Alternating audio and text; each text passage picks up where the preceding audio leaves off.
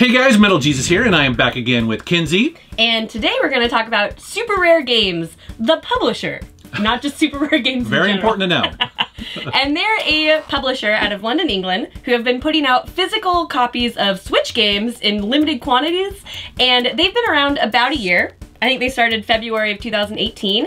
And as of this recording, we have all of their releases. Yeah, this is going to be really cool. So we're going to show you all of those and show you some gameplay footage. Let's take a look.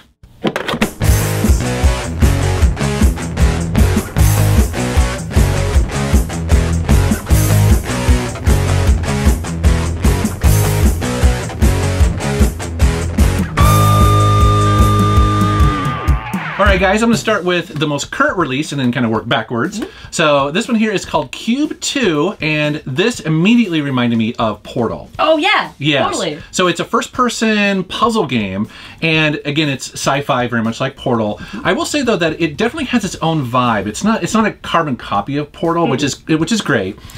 Very physical-based puzzles. The whole premise is that you're on this planet. It's kind of built up of cubes, and you can manipulate the white ones, and so you'll see these throughout the level. You have these different gloves. One of them will change the color of the cube, which has different properties, and then the other glove will manipulate it. And you do it in really interesting ways. This game starts off fairly easy and then gets very complex. Yeah. It was definitely challenging my brain a little bit here, but it's very much like Portal. You kind of have to just sort of like lean into it a little bit and try stuff and play around with stuff because every single section is something new. Yeah. You know? It's a humbling game because you're like, yeah. I got this. Oh, no, I don't. Oh, I know. Or sometimes you'll stumble upon the solution and be like, wow, I'm really glad I stumbled upon that because I never would have known. But I do think it's a really fun game. I played it a bunch. It's beautiful looking, very much, again, like Portal in its sort of style, but, you know, holds its own. It's cool. Yeah.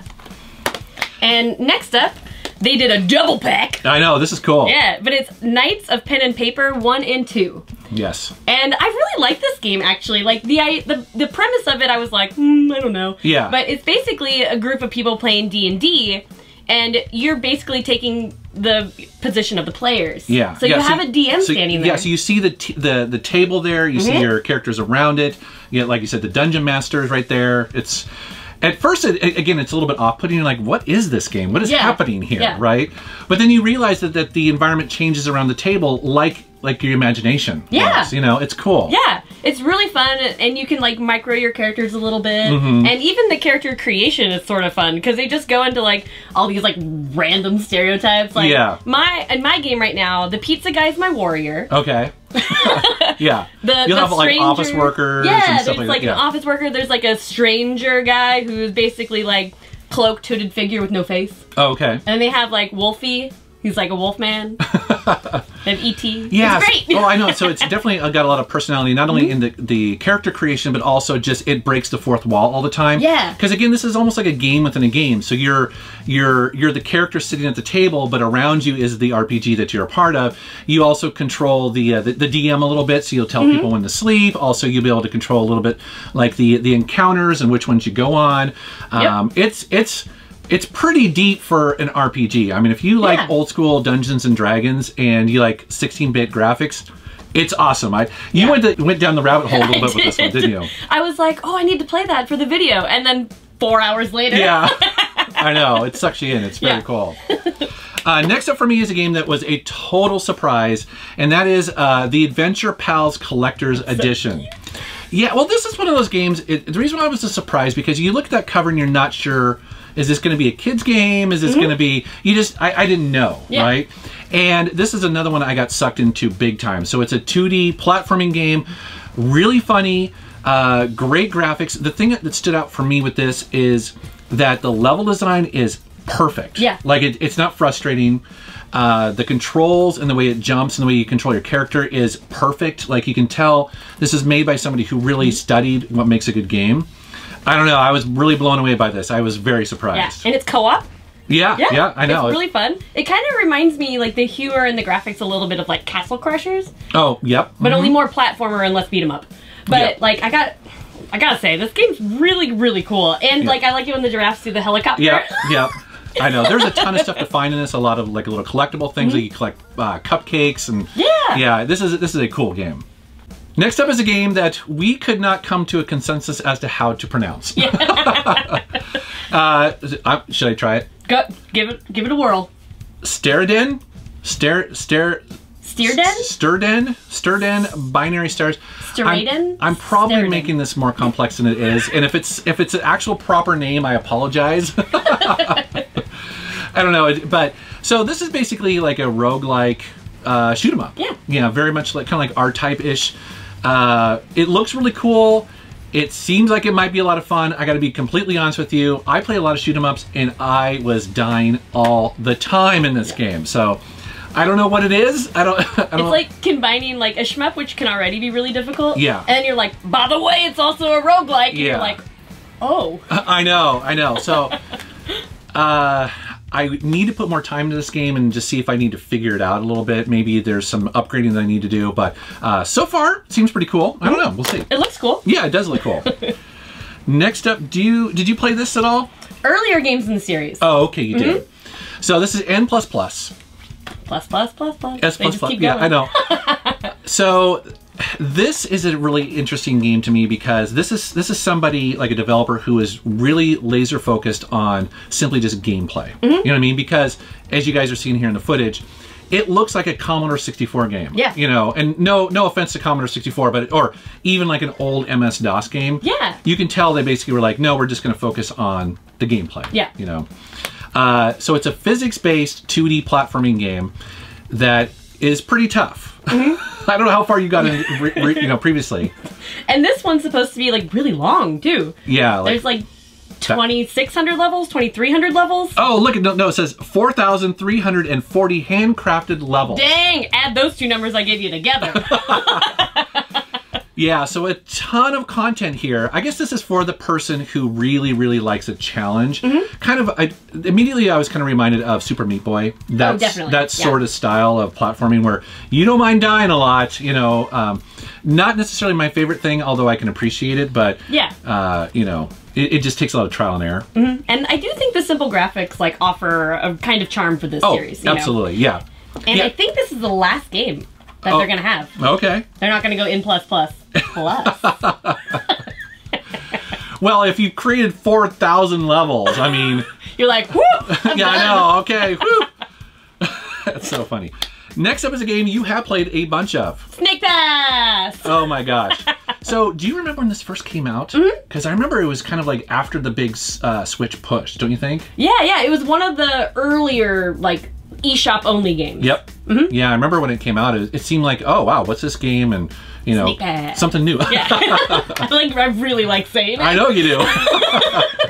That's so funny. But this is kind of a 3D puzzle game where you're basically in a level trying to collect all these orbs and all these items to move on. And you have to like unlock the gate with different items and things like that. But it's all, you're a snake and you have to like wrap yourself around poles and stuff to get up. With snake physics, right? With snake physics. It's so hard to explain, but it's like the controls, there's a control to move forward, a control to raise your head. So that's how you would move forward and like wrap around stuff. But it's an art to control the snake. Yeah, because you can also kind of tighten your muscles a little bit, I think with the left trigger or something like that. And so that kind of helps you grip, like say a pole or whatever. Yeah.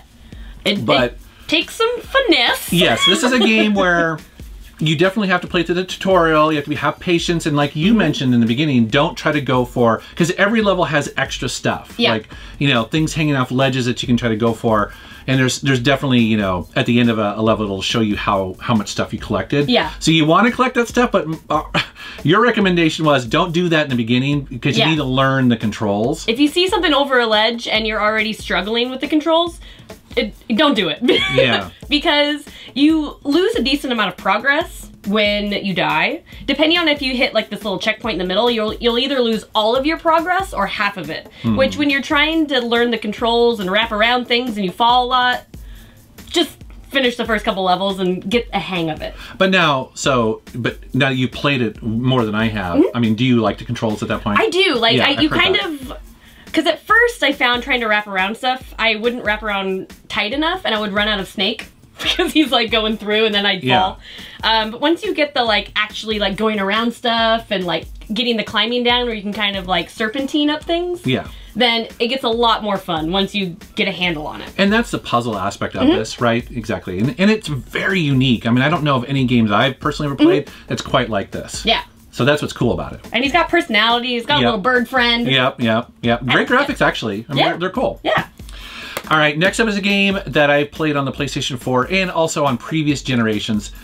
And that is Worms W.M.D. Yes. And so, does that stand for like Worms of Mass Destruction or something like that? I hope so. I know. So, okay, so, you know, we've all played a Worms game. And here's what I would say about this, is that I always forget how much I enjoy them until I go back and I replay them. It's so funny because it's definitely not a series that I think about first to jump into, but every time I do, I have a blast. Literally. I love Worms games. I know, they're so much fun. So, how would you describe it? I like that this one kind of went back to 2D. Yes. Because I know they tried the 3D for a while. Yeah. And Yeah. It doesn't need it. It doesn't need it. Yeah. And I don't know, I just really like Worms. Yeah. So if you haven't played the game before, I mean, basically it's teams against teams of other worms, and they're kind of they're military, you know, like they have bazookas and machine guns and parachutes and all this sort of stuff, grenades, and essentially the entire environment is destructible, and that's key. So you're basically trying to blow out huge chunks of the level to get where you need to go or get a better vantage point. Yep. Climbing up. Sometimes in this game there's even like little drop points where there's like a sniper rifle up on top of that cliff. Yeah. Or like a Gatling gun. Or like in the game I was playing yesterday, there was a tank you can hop into and just like do massive amounts of damage. You know, it's so much fun. There's like the helicopter that you can get into, and then like it's kind of weird to control. So you're like up in the air, but you're like, whoa, and then you're just like blanket shooting.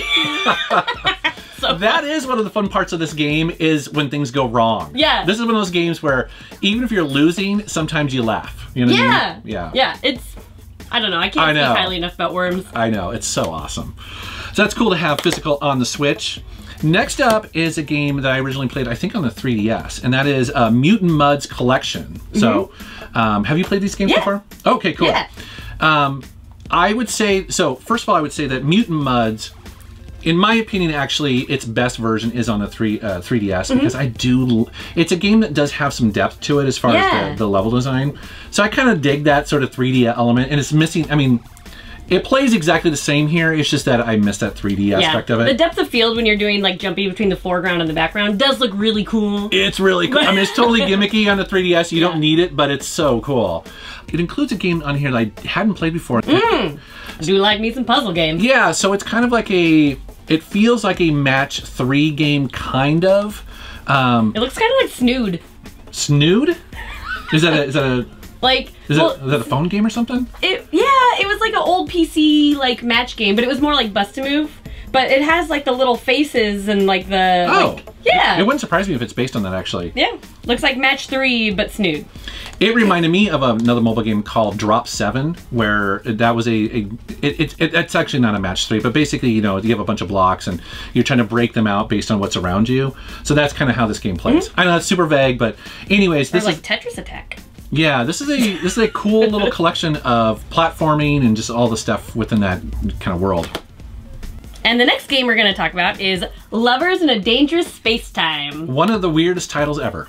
But also the best. It is so, this is so interesting and unique. This game really took me by surprise. Oh, definitely. And it's so weird. The first time I played this game was actually at an indie game museum, or indie game exhibit at a museum. Okay. Like forever ago. Huh. And so when I saw it was coming out physical, I had to get it. Yeah. But I think it's definitely designed to be co-op.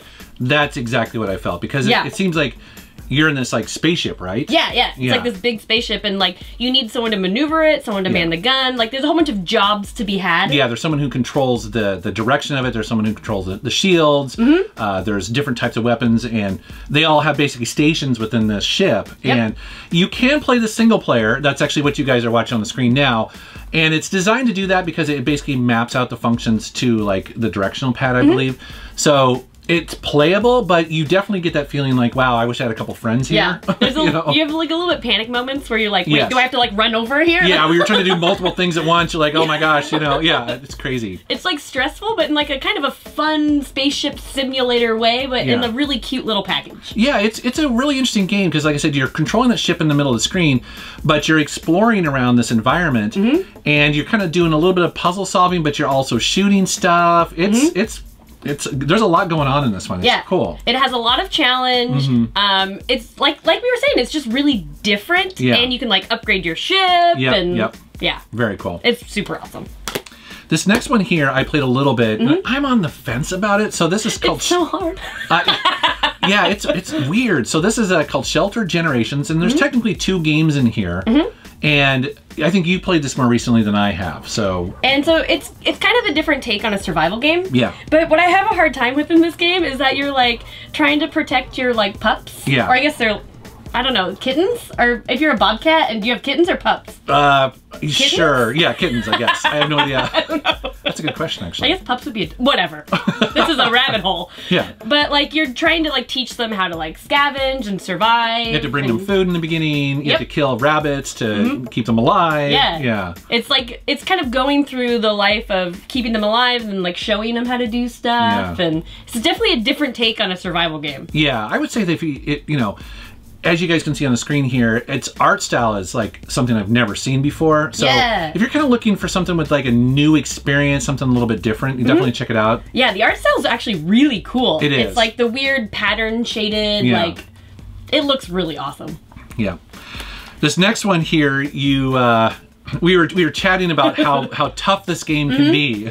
Yeah, this is the Flame in the Flood. And actually, I played this while I was camping. Oh, okay, which is perfect. I was literally sitting by a fire at night with my Switch. Oh, really? Playing this game. Okay. In the middle of the wilderness. It was surreal. Did that inspire you or did that freak you out? Because it's a little bit of both. Yeah. At least I had like my, my camping Doritos and my beer, so I wasn't scavenging. Yeah. But like, this game, I felt like there's a really big hurdle in the very beginning. Yes. Where, you're getting thirsty, you're getting food, but you don't have any upgrades. And then you have to build a trap to catch a rabbit. Because the first time I tried this and failed miserably, I was like, let me just pick some berries and I'll be fine. Right. I'll be fine. No. You will not be fine. Oh, that's right. I think I did that too, and I was poisoned for a while. Yeah. And then, like, at one point, I didn't have a way to, like, fight anything, and a boar broke my arm. So then, instead of focusing on eating, I had to go make a splint, because my arm was broken. Yeah. This game is very stressful, that's right. Yeah. I know. Although, I will say, though, again, I do like these games because they're so unpredictable. Yeah. And so every time you play it, you can have a little bit of a different story, which is kind of cool. Yeah, and I noticed even when I did fail absolutely miserably and die of thirst or hunger, or being attacked by a boar, like, I didn't really have a problem. Like, I wasn't like, oh, I have to start over. I was like, okay, I'm gonna start over, and this is what I'm gonna do differently. I'm gonna try a different approach. Yeah. And it's really fun, and if you can get far enough, you can also start upgrading your little boat, because you can kind of travel between regions in this on your little raft that you have. Yep. And, like, you travel with your dog, and I love that. Yeah, very cool game. So it's cool to see a physical version of this. Yeah, it's awesome. Really cool. So this next one, love or hate this game. So this is called Human Fall Flat. This is part of a series of games that are kind of like a Goat Simulator or Surgeon Simulator. They all have the same wonky controls. Yeah, Octodad, where basically they're using those kind of physics wonky controls. I find them incredibly frustrating. It's kind of like, have you played like Gang Beasts? Because Gang Beasts has the same little like nondescript characters, but it's a fighting game. Oh, so you're like, but you're trying to fight slapping people. Yeah. But this, I actually played it co-op, and it's pretty fun until it wasn't. You know what I mean? I was having so much fun playing it. I love the quirky commentary. Like, along the way, you'll find these little like radio things that are little tutorials that tell you how to do something, because you're like, they're introducing something new in the level, and this is how they're telling you. And it's like British and quippy, and it's fun. I like it, That's right. But at a certain point, I got super far in it. And then there's this one level that There's always that one level that we tried forever. So you were doing this co-op? Yeah, I played it co-op. Okay. And I absolutely loved it until I didn't. But I love these like weird control, Do you? like, Yeah. because that's half the fun. You're like, oh, I just need to like climb those stairs. It'll be fine. And you're like, well, that's the thing. Like, yeah, something in every other game that would be simple, is completely like a challenge in a game like this, which is so funny. And I love, like, in the very beginning, they teach you how to like jump onto higher levels. Like, just to, like, jump, you know? But, like, it's funny because it's like, okay, put your arms up and then run. So then I did that, like, all the time. I'm sure there's a smoother way to do it. But then I'm like, oh, I have to get up there. like, I don't know. These physics make me laugh so hard. That's funny. When doing the smallest, stupidest thing. Huh. So that's about the first year plus of releases from Super Rare Games, and I think they're off to a great start because there's some killer titles in here. There definitely are. Now, if you guys would like to know more, I'll post a link to their website down in the video description below. I'm going to be curious to see what they come up with next. Where can people find you on the internet? You can find me at Kinzilla, K-N-S-Z-I-L-L-A, on Facebook, Instagram, Twitter, and YouTube. Wow, you're everywhere on the internet. Awesome, guys. Thanks very much for watching. Thank you for subscribing. Take care. I want to mention here at the end that while the physical versions of these may be sold out if they're brand new or somewhat kind of expensive to get used on, say, eBay, if you just want to play the games, all of them are available for download through the Nintendo eShop, and many of them are 20 bucks or less. So that's a great way to play these games if you want. All right, guys, thank you very much for watching. Have a great day.